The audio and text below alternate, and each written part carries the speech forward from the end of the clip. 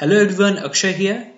Today we will do the task 1 in another language, that is the second popular language known as FBD, functional block diagram. So we have already done the task 1 in ladder diagram. Let's do it in functional block diagram and even establish an analogy between the two language.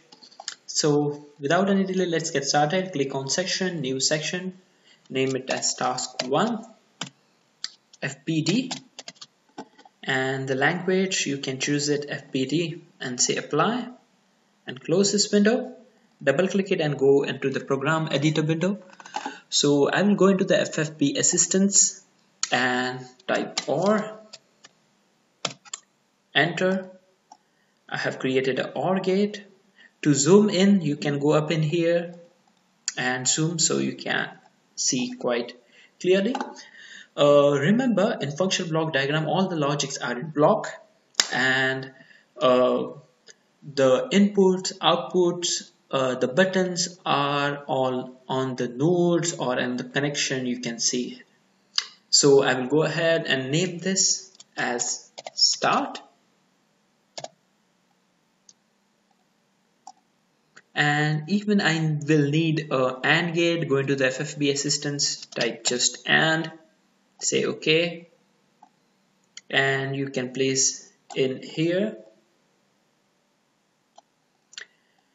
Okay, here, and I need to feed the output to the input 1 of the AND gate. So simply go into this link and just link it this way. So, and I will name the output to be motor 1. And as my stop button was normally close contact, I need to invert it or negation. So I will take the toggle pin negation and just put in here and name this button as stop. And this is my motor 1 again for providing the latching. And then I require a timer. Same, go into the FFB, type TON, place in here, connect the motor to the timer, motor 1 to the timer, and the output will be motor 2,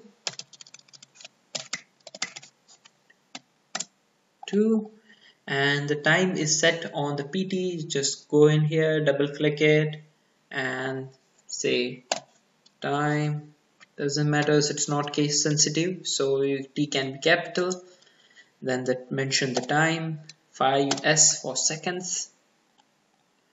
Yeah, I am done with the program. So you need to understand the logic. Or logic does stand for either of the input is high, then it will be providing a high output.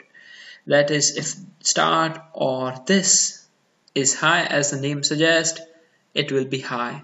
And again, as the name suggests, this and this should be high for this to conduct, or you can say to be output to be high. So let's go ahead and test this program so you will get to know the logic behind it. So go into the build, rebuild all project, say yes. Go into the PLC, connect. Again PLC, transfer the project to PLC. And in order to run the program, go up in here in run and say OK. So my program is running. Let's try and setting the value to 1. If I'm pressing the start button, highlight it, set it value to 1. So my motor 1 start immediately. My motor 2 takes a 5 seconds delay to start in here, and see it started now. I will lift my finger from the start button, set it value to 0, and let's see the operation of the stop button. Set it value to 1. Both the motor stops immediately, and again set it value to 0. So the best way to learn is to simulate it. Set it value to 1, 0, play with it, and then you will get to know the logic behind it. And now let's establish the analogy between the two language. So let's go ahead and arrange the windows so you can see properly.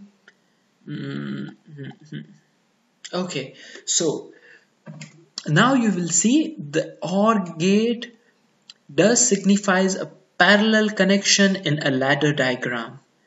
Remember, this analogy is not required. If you are getting the program individually, then it's well and good. Otherwise, if you are not getting, then do follow this thing. So start. I could have put a motor in here and simply a motor in here, and it will be the same thing. So the parallel connection are the OR. That is, if the current flows to this or this, doesn't matters. It will reach me. And is like this and this. Both should be conducting for current to reach the coil. So and analogy. So in short, we can say a series is nothing but AND in FPD, and parallel in ladder diagram is OR in FPD. So if you find this confusing, don't get this thing. Just follow the language individually. You will get through. Keep learning, have fun, have a nice day ahead.